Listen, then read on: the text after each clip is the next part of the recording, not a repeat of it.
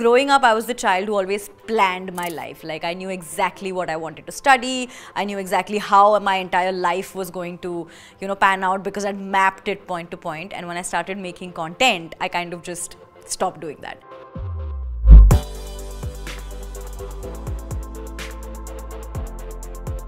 I think one of my most favorite things about being a creator has been the impact.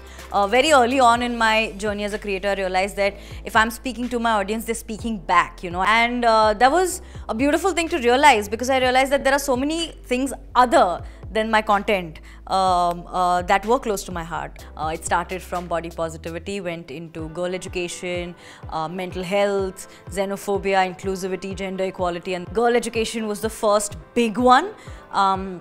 I remember when YouTube reached out saying, hey, we are making a film on girl education with Michelle Obama and we would like for you to be a part of it.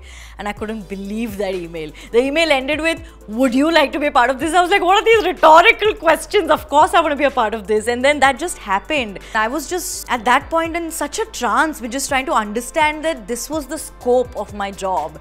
And that was such a motivator for me to keep making these conversations. I think the one thing that has really helped me is that I never let my gender be a deciding factor with any decisions that I had to take with my work. So I'm not even saying that wait for anyone else to tell you that you can or cannot do this, or you should or should not do this because you're a woman. Just don't tell it to yourself.